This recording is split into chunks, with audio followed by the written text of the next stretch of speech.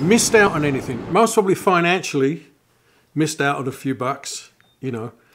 But artistically, creatively, I actually think I'm in a better position than they are. Okay. But the thing I was going to say was he needs. Because I'm free to play whatever kind of music I want. That's when he comes in. You're not going to see Keith Richards or someone like that, you know, go play in a jazz group or play some other kind of, you know, stretch out and diversify. So I'm free to diversify, you know, and I think I enjoy that kind of a freedom.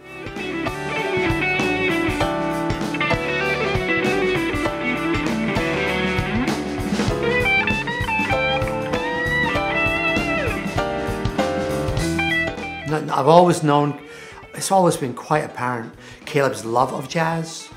And I think that goes with his family and his dad to a certain extent. And the person who told me about Caleb's band was Denny Sywell, who's a dear friend of mine. Denny was Paul McCartney's first drummer in the band Wings after Paul left the Beatles. And Denny's a dear friend of mine. And he said, you got to check out Caleb's new band. He said, they're a sweet sounding thing. And Caleb's playing his ass off. And I knew he was anyway. I thought, well, I take that for granted. Because Caleb is one of my favorite players. He's a brilliant guitar player. I mean, I'm not surprised at all. I'm more surprised when people who I consider to be talented do something stupid and do something dumb nowadays, you know. Because, you know, we've all been fortunate enough to reach a certain age in our lives. You know, why screw it up? You know, if you've got a chance to do something else, do what you're good at. You know, whether it's being a bricklayer or a musician, whatever, you know, do it well.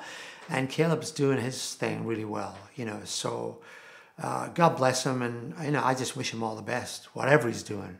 I know something else, though. He's also capable of playing almost any kind of music. You know what I mean? I wouldn't pigeonhole him into just the jazz thing. Even though that's what he wants to play right now, I think he can play almost everything you throw at him.